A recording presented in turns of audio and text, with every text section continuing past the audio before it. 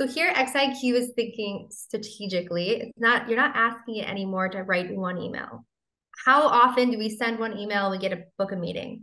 Not often.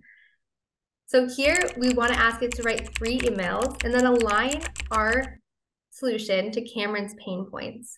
Here it'll give you a subject line, your introduction, your value propositions, and a call to action.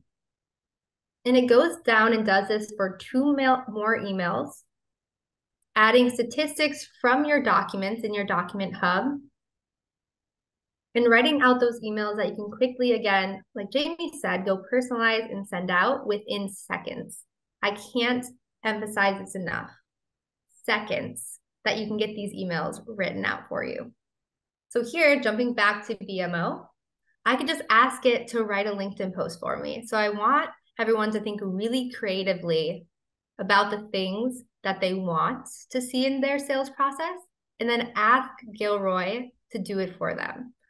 So here, write a LinkedIn post on the value propositions of ServiceNow's automated technology service. It wrote out this email or this LinkedIn post. This is too long. I want to streamline. So this is conversational. I can ask Gilroy to go back and streamline this out for me. And here I get my value propositions. It gives me everything from my hashtags to my call to action. And I can start tagging Cameron in this, aligning it to things that he's actually interested in. Just another way to think outside the box.